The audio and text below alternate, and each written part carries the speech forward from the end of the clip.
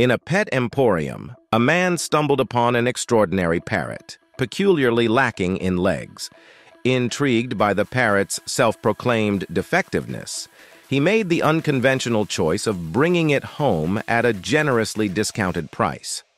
Over the ensuing weeks, the parrot not only proved to be an exceptional companion, but also showcased remarkable intelligence.